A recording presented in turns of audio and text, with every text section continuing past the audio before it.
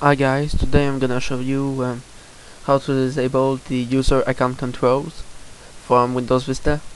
Some people find it annoying and some people don't. Me personally, I don't think it is so annoying, but I disabled it because it was it how can I say that? They stopped me to modify the DLL of Windows. I wanted to add a DLL on one of my programs and it did not work. So yeah, I'll show you how to disable this.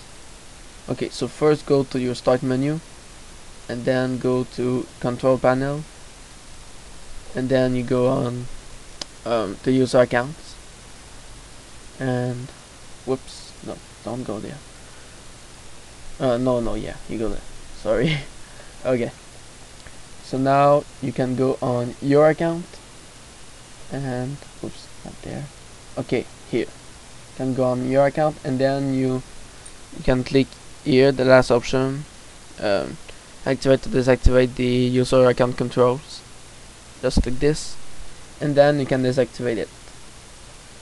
Like you uncheck this box and then you click OK, and then the computer will have to restart. And after this restarted, you should have a message like this that tells you that the user account controls is disabled and your computer should be less protected, but yeah, it is normal, and just ignore this if you want to keep it disabled. And yeah, it will warn you, it will have the icon in there every time, so I just hidden it.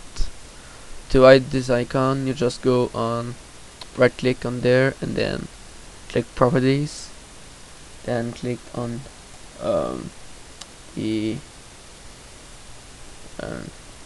tab before the last. Sorry, I don't know how to translate it in English, sorry about that. Okay, then you go on customize and then you just hide it in there. Just hide, then click OK, apply, OK, and then it is hidden from there. So anyway, thanks for watching. Rate, comment and subscribe if you like my videos. Thanks again.